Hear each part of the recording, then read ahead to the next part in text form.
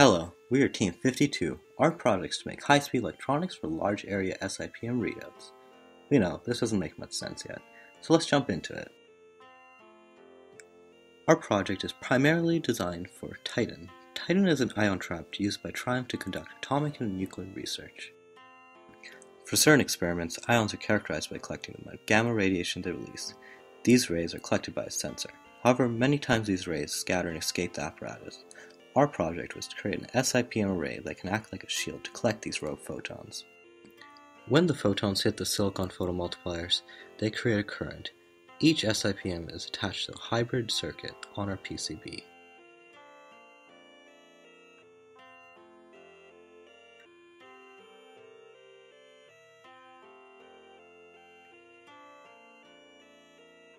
The hybrid model is a circuit that allows us to connect 16 SIPMs to one PCB with the correct settings.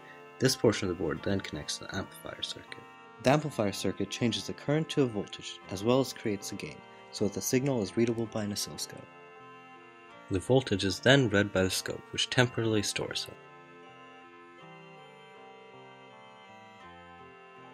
The data is then transferred from the scope to a PC. Once on a PC, we use tools like MATLAB to process the data for information including the number of photons and important features of the signals.